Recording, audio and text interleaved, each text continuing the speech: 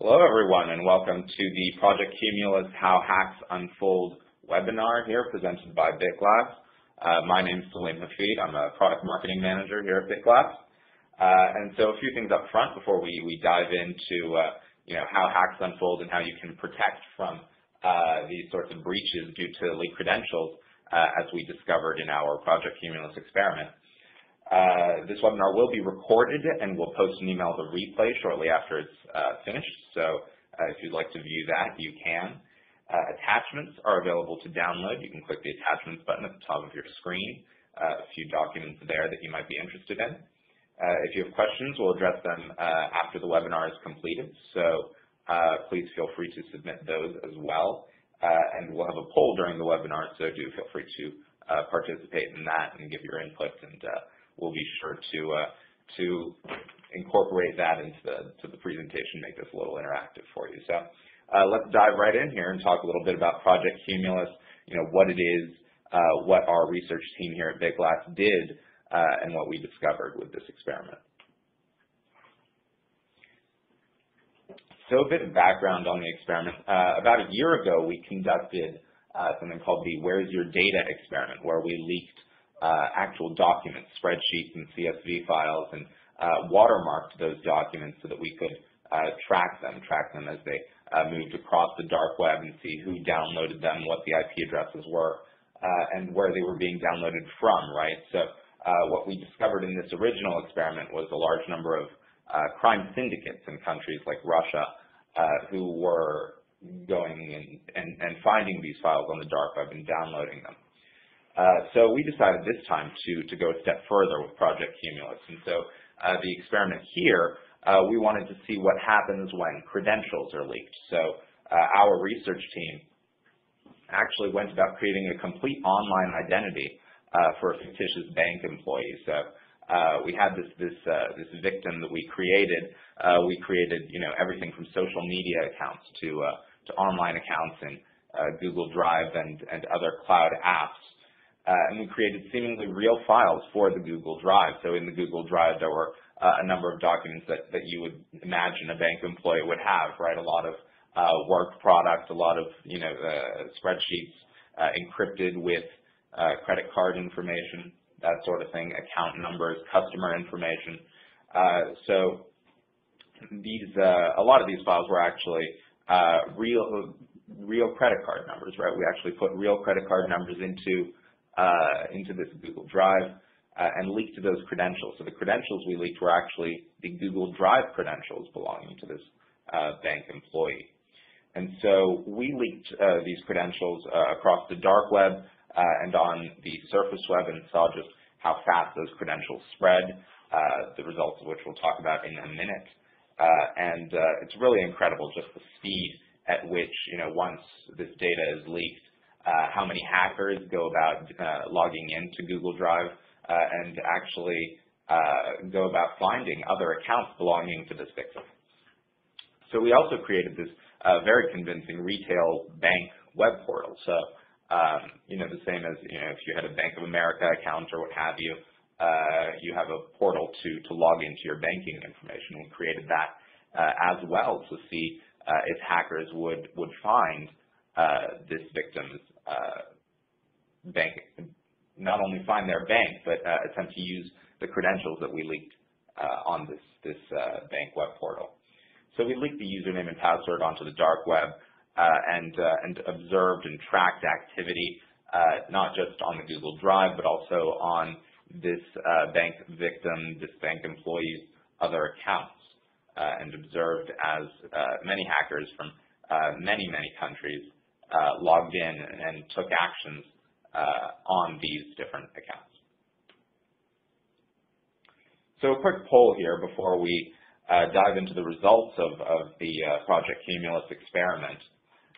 We'd love to know what actions you'd expect were most common among hackers once they successfully logged into Google Drive. So we actually saw many hackers who viewed those credentials on the dark web log into that Google Drive account. And so a few possible answer choices here: file downloads, file views, password resets, or crawling the drive with third-party apps. Feel free to vote there. we actually saw all of these activities occur on the Google Drive as hackers came and logged into the account. And so, everything from file downloads to file views to these password resets, and these activities, we'd say, are fairly common things that you might do if you had a Google Drive account and were except for things like password resets or crawling the drive via third-party apps, right? These are things that the hackers are doing to maybe uncover changes within the drive, right? So, and the password resets, of course, just an attempt to keep other hackers from accessing that data that you think is sensitive as a hacker. So let's look at these results here. Yes, a lot of people thought password resets were the go-to, and that's sort of what we expected as well, right? We thought that a lot of hackers would see these credentials on the dark web, log in, find that they can log in successfully using those credentials, and then change the password so that only they can access that information until that breach is discovered. A lot of people also said to crawl the drive via third-party apps and file downloads, and you can imagine why file downloads would maybe be a little less common, just because hackers see a lot of risk in that, right?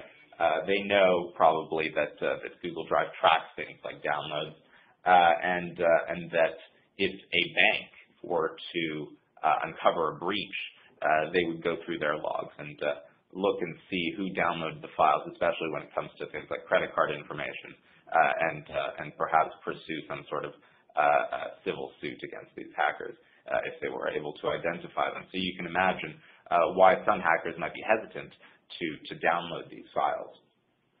But of course, crawling the drive via third-party apps to see if there are any changes and to maybe determine whether or not this is a legitimate account, you might expect to be fairly common as well. So let's dive into the results here. So we discovered that hackers move incredibly fast, right? We saw 8 attempted logins in the first 24 hours, and we actually leaked these credentials over the holiday. So, 8 attempted logins in 24 hours over the holiday. First file downloaded in 48 hours. So that's, the first hacker that was willing to take that risk and actually go and download one of these sensitive bank files, or what they believe to be a bank file, within 48 hours, so incredibly quickly. And then actually a third of the total views and logins we saw in week 1. And so you can see it was fairly even throughout, but it really speaks to just how quickly banks and other organizations have to act in order to prevent these breaches from spreading, right? So once those credentials are leaked, you have a third of the total hackers that accessed the Google Drive already accessed it within the first week. So within 1 week, you have hundreds of people who have already seen that information, all of that customer data, the customer data that we stored on the Google Drive was accessed or viewed during this time, or downloaded in the case of a few hackers. So this is a very interesting, finding that we had in our Project Cumulus experiment, the hacked once, hacked everywhere finding. We created a number of accounts, not just on cloud applications, but also this fake bank web portal that we created, and a number of social media accounts that we created for this bank employee to give him some sort of legitimacy. And so the victim, this fictitious bank employee we created, used the same password across the web. So we actually, the same password that we leaked for the Google Drive was also used by the employee on his retail bank account, also used on other social media accounts. And this is actually fairly common, right? You have a lot of people who don't want the hassle of dealing with multiple passwords. They don't have some kind of password management software, so they just use one password or some very simple variation on one password. And incredibly common, and so we just wanted to see if that would translate into sort of risk in the real world, and it did. 94% of hackers uncovered other accounts, and 36% of the Google Drive hackers who successfully logged into the Google Drive also successfully accessed the victim's bank account. So just think about that for a minute, if you will. You have these credentials leaked to a cloud application that has nothing to do with your personal banking, right? And you have these leaks of these different services all the time, right? You see things like the Anthem or Primera breach, where you have medical records leaks, but you also oftentimes you have password leaks from all different sources. So when folks are using the same password across these many different services, you can't expect that the damage will be limited to just that application, right? Or that the risk is just that someone will log into the application that suffered the breach. Oftentimes hackers see those leaked credentials and try to use them elsewhere. And so here we see 94% of hackers uncover other accounts, 36% of which were the bank account, right? So imagine you use the same password on your Twitter, YouTube, or Facebook account, something that's not super sensitive but still very important and something you want to keep, close to the vest. But imagine one of those passwords is leaked, and imagine you use the same password in your bank account or for a cloud application belonging to your organization. You use it for your Salesforce login, or you use it for your Dropbox or what have you. And as we see here, it's incredibly common that hackers will take that password and try to use it elsewhere, or even use some variation of that password, right? We saw a lot of login challenges on the Google Drive where hackers wouldn't use the exact same password but something slightly different. And so you have that sometimes where hackers are uncovering other accounts and attempting to use your password or a variation on your password to access other accounts. So that really speaks to the importance of having many different passwords for all your different accounts and making sure that those passwords are secure, are complex, and have all the hallmarks of security best practices, but also that you have other means of authentication in place, right? A lot of these services offer things like multi-factor authentication, and we'll talk about ways that you can improve authentication in your organization in a moment. But this really just shows that once you're hacked on one account, because of the reuse of passwords across these multiple accounts, you can be hacked everywhere just from that one breach.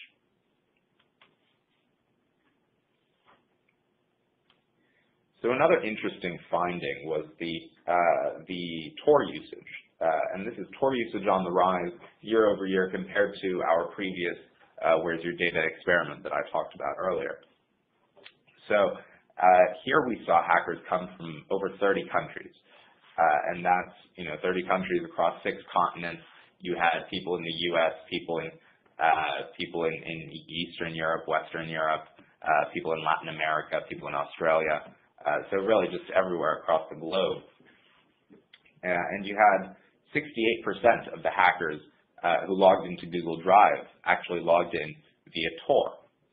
And this is a very interesting finding in that in our previous experiment, it was actually relatively few users downloaded the files that we had leaked with Tor or some other means of masking their identity, right? And so this really shows that in just 1 year, hackers have become increasingly sophisticated, increasingly capable of masking their identity, of ensuring that they don't get caught when they try to access these files.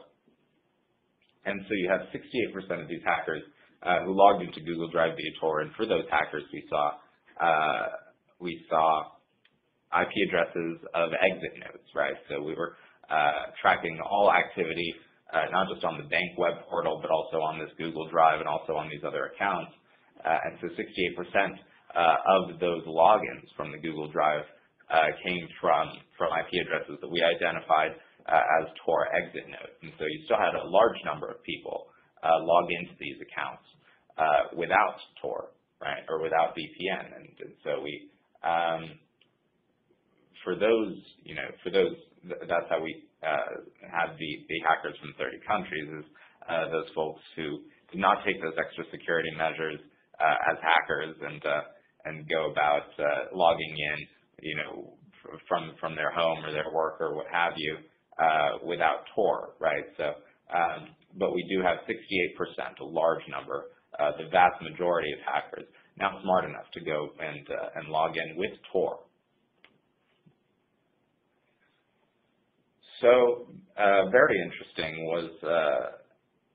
were a number of the comments that we saw, right? We posted a lot of these things on the dark web, on dark web forums, dark web communities, and we saw it, get shared very quickly, right? So you had, credentials posted in one place, and very quickly the hackers would take it upon themselves to share the thread or to comment on what they saw as the legitimacy or lack thereof of some element here, right? Either the bank website or the files in the Google Drive or what have you. And but we did notice a lot of discussion about tactics and the ways in which a hacker would go about safely and securely accessing these files without getting caught. And these are very interesting results that we saw. Tor and VPN and cryptocurrency combined as one sort of method advocated by some of these dark web hackers, right? A lot of them said that Tor, especially for a novice hacker who maybe doesn't have as sophisticated or as deep an understanding of how to go about doing this without getting caught, a lot of sort of the more experienced hackers suggested using Tor in conjunction with a VPN service purchased with cryptocurrency, right? So very hard to track if you're using cryptocurrency to purchase the VPN and then logging in through Tor, through the VPN service. Not only does your internet service provider not know that you're accessing Tor, but also that even if the Tor exit node didn't exist, you would still appear to be coming from somewhere else, and there's no way to trace it back to you if you're using cryptocurrency. So some very smart thinking there from a lot of these hackers. Also, the bank Trojans was a big suggestion, and we had a few security measures in place on the fake bank web portal that we created, but likely not as many or as robust a security system that a lot of the larger banks have, right? So, but the hackers did believe our bank web portal to be a real bank.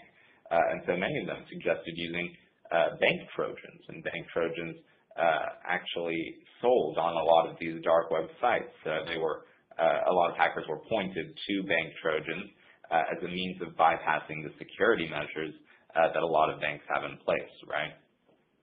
So that was very interesting for us to see not only how a lot of these tools already exist, are already in place for bypassing what we would consider normally pretty robust security measures, but also that hackers are very willing to share information as far as how to go about accessing this data using these bank Trojans. And then you had card writers, right? And this stems from our inclusion of real credit card numbers within the Google Drive account, right? We included, we wanted it to appear to be as real as possible, and so we put a number of files, encrypted and some decrypted files, with real credit card numbers and some fake customer information to see just how many customers' information would be breached, and two, if hackers would actually go to what lengths hackers would go to decrypt these files. And so a lot of these hackers actually suggested card writers and went into great detail on what data is needed to write these, the card information onto a credit card and how to go about using that card, right? So some very interesting information there. and we go into great depth on that on our blog at blog.bigglass.com, not only these hacker tactics, but also the specifics of what these hackers were advising and the best methods for masking your identity while also bypassing all the security measures that an organization might have in place to protect its users, right? And not all accounts are created equal in this respect, right? So you have bank Trojans because these banks have fairly robust security measures, but perhaps you have sensitive data in other accounts, sensitive data in Dropbox, sensitive data as an organization in Salesforce or in Office 365 or in Google Apps, and those don't have the same level of security that a bank might have, right? So yes, bank Trojans exist, but it's also necessary to have tools not just as a bank, but as another organization who uses a cloud app to protect against these very sophisticated hacker tactics.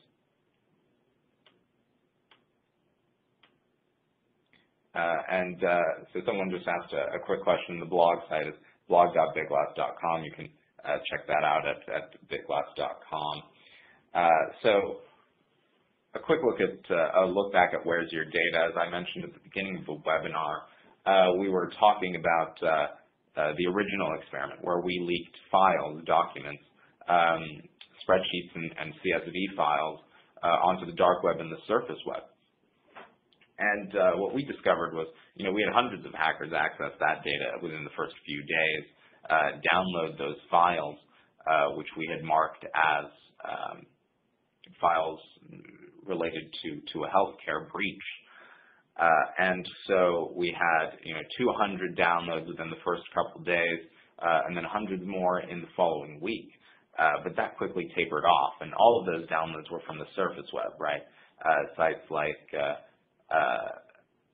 sites where you would host some of these leaked files.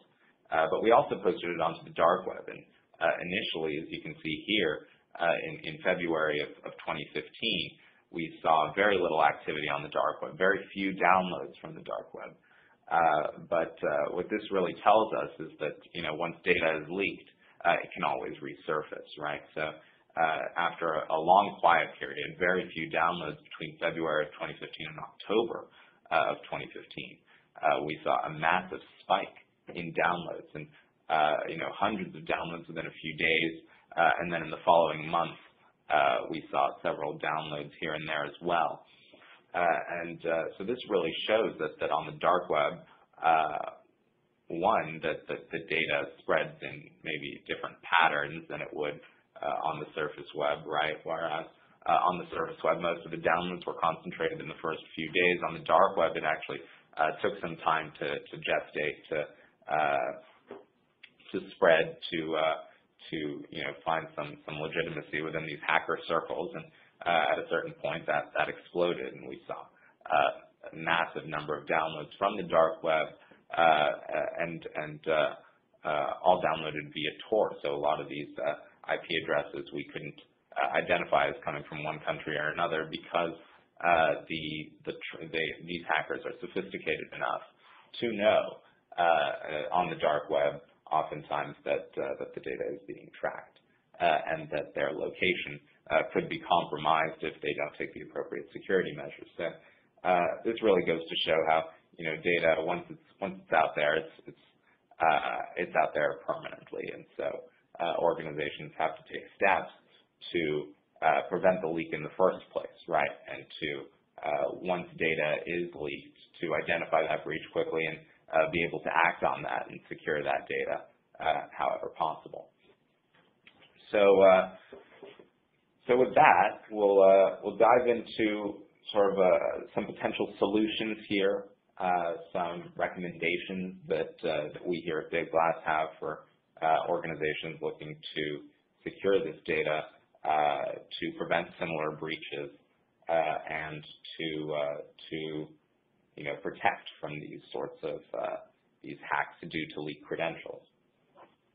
And so we at Big Glass, as a cloud access security broker, believe that cloud access security brokers, or CASBs, are the ideal solution for organizations looking to protect their data stored in these public cloud applications. And so we sort of see three pieces as key here, especially given what we saw in Project Cumulus. There's the identity piece, right, having sort of an integrated identity management solution in place to ensure that people are who they say they are when they log into one of these cloud applications. The discovery piece, being able to very quickly identify risky behavior or activity on the within any cloud application and across all the cloud applications, right? You want the ability to know, for example, if someone is logged into both Salesforce and Box from opposite coasts, right? You know that's not the same person, and you want to be able to have that discovery and that capability to understand how your cloud application is being accessed and how the data in the cloud application is being accessed and used across all these applications, and have that sort of very fundamental understanding of how to identify potential breaches and how your employees are using data within your organization. And then there's the data-centric security piece, absolutely critical, especially given the results of Project Cumulus, right? You had many hackers download these files off the Google Drive, and so when these files, encrypted or decrypted, have very sensitive data, right? Customer information, credit card numbers. You want to have data-centric security to be able to say, okay, well, because this has sensitive information, we don't want it to be accessed outside the network, or we don't want it to be accessed from an unmanaged device. And so you want to have that granular control over those sensitive files. And that's very important, particularly with these cloud applications where you want to enable your workforce to have access from any device anywhere, but you still want to protect the data itself. So we think these are sort of the three key pillars to preventing similar breaches, and all capabilities that a CASB like BitGlass enables. So a bit more about CASB identity, and so the big recommendation here is to avoid reusing passwords. And for a lot of the IT folks on the line and folks who are a little more tech savvy, they know not to reuse passwords across multiple sites. They know to use some sort of password management or what have you. But for a lot of folks, that's not the case, right? A lot of folks just reuse the same password, not just across cloud apps within an organization, but also outside the organization. And so, you might not have the same control over your username and password that an employee uses to access into a cloud application if that same username and password are used elsewhere, right, or also used on some unsanctioned service that happens to get breached.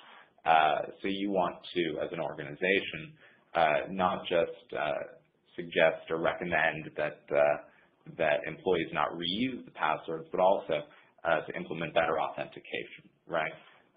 And so cloud app identity management is very important here, right? You want to have things in place like single sign-on to enable cross-app visibility, to understand potentially suspicious activity. And you basically want to have an identity management solution that maintains the best practices of on-premise identity, right? So across all these cloud applications, you want to have these features, things like single sign-on, things like multi-factor authentication, single-use passwords, contextual multi-factor authentication, right? And the ability to understand, how a user is accessing that cloud application.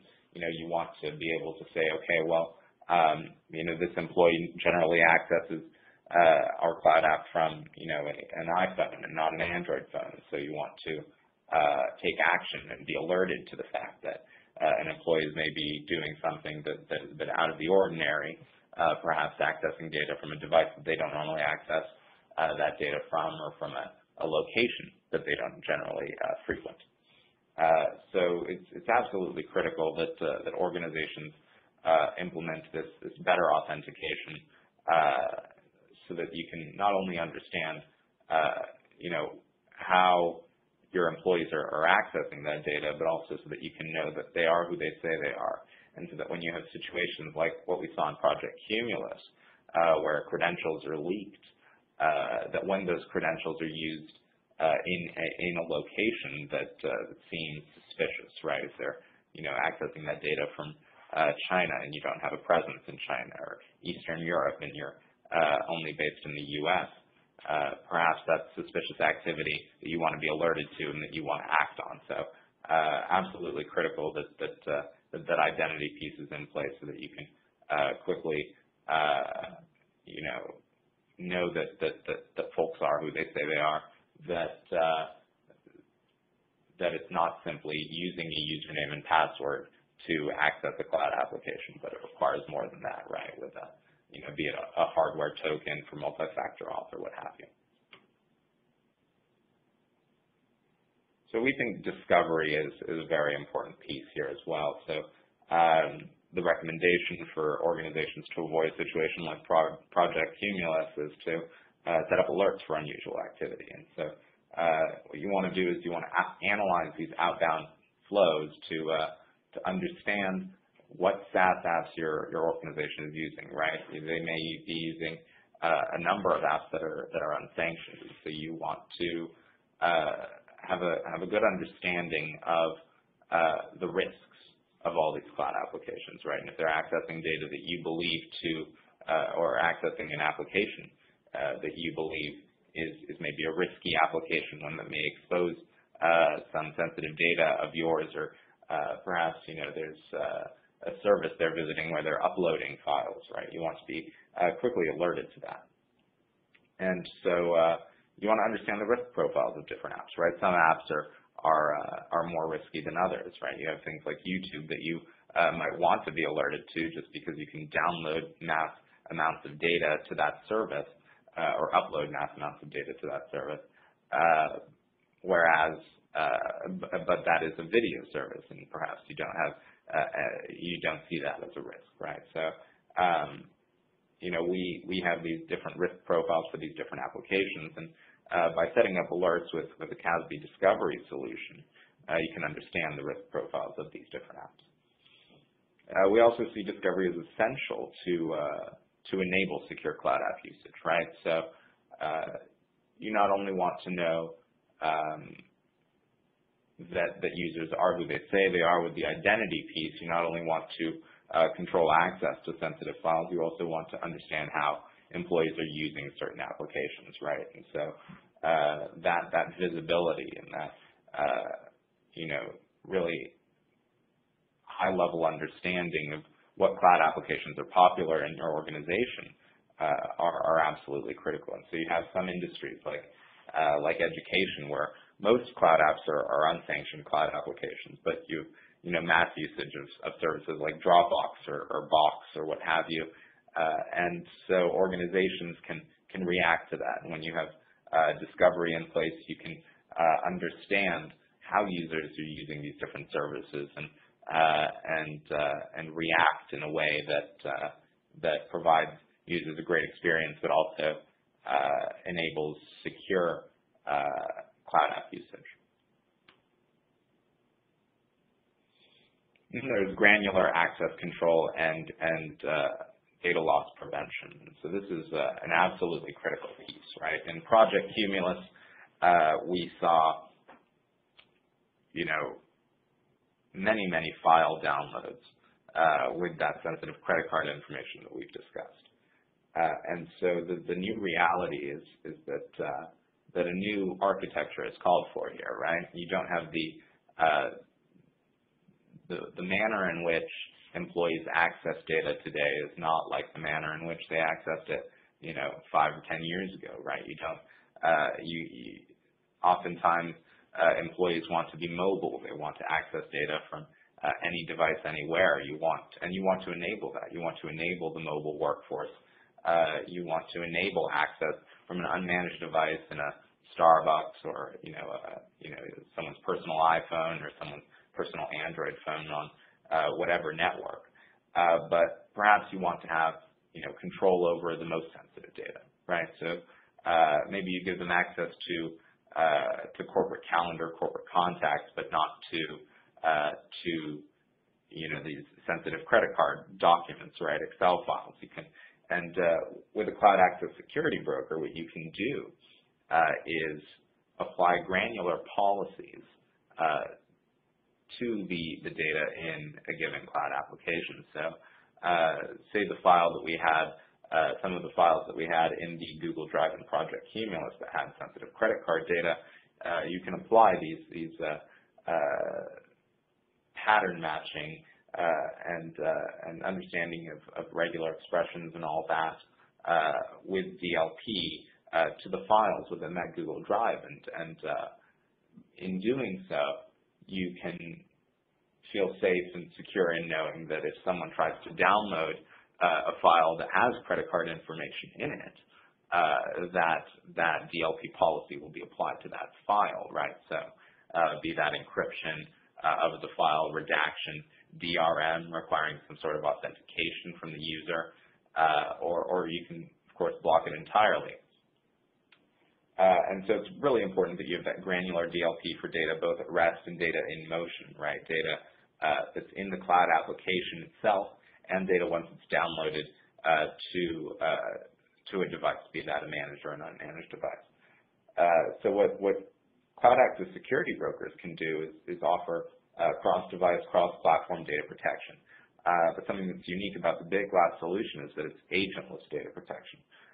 So if you have an unmanaged device, using the reverse and active sync proxies, what Big Glass can do is protect that data and apply those policies to data once it's downloaded and provide the end user with access to a cloud application without any profiles or certificates or any sort of invasive MDM or MAM tools that have existed in the past, right? So this really enables secure BYOD without sort of these invasive agents that really hinder adoption of BYOD programs. And so that's a great thing about the Big Glass solution and something that you can leverage to drive BYOD adoption in your organization while ensuring that those cloud apps remain secure. And so all that cloud data, as it flows, down to the device and when it's in the cloud, in your public cloud application,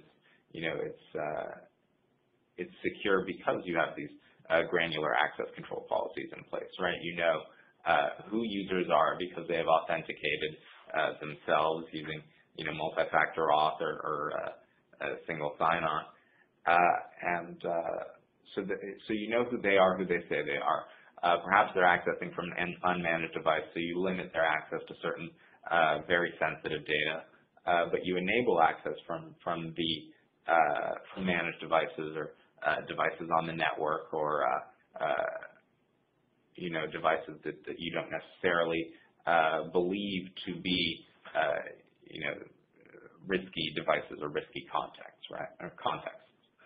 So that contextual access control and understanding not only who is accessing that data, but where they're accessing that data from and from what device they're accessing that data is really important to understanding and to acting on data in these cloud applications. And then you have things like the forward proxy and the active sync proxy, and what these enable are things like access to you can of course have a managed device using some sort of profiler on the device, and you have with the active sync proxy, what that enables is things like native applications, native mail, native calendar, native contacts, and so all of these things are fantastic for the end user, and the end user gets all of these features while the organization still maintains that data-centric security that we see as so critical in protecting data in these cloud applications. And then you, of course, have detailed logging for compliance and audit. We leverage APIs from all these cloud applications, Salesforce, Office 365, Google Apps, Dropbox, Box, so that we can provide customers here at BitGlass and with complete logs, with a complete understanding, deep visibility into how users are using that data and who's accessing what data, right? And that's absolutely critical, especially in highly regulated industries like financial services or healthcare, that you have that detailed logging for compliance purposes. And so a little bit about BitGlass before we wrap up here. We offer total data protection outside the firewall. We were named a Gartner Cool Vendor last year, founded in 2013, and we have offices nationwide here in the U.S. And we strongly encourage that you come and talk to us. We can provide a great solution for you if you're looking for a cloud access security broker or means to protect yourself from the issues that we've talked about here today with Project Cumulus, right? You have the risk of these hackers accessing credentials that are leaked. You have these risk of potential breaches. You have risky applications. You have issues of compliance. You need logs. You need access control. You need deep visibility into the data in your cloud application. And so we, as a cloud access security broker here at BitGlass, can provide that agentless mobile security, so that you can enable secure BYOD while driving adoption. All great solutions here at BitGlass. So do feel free to reach out to us.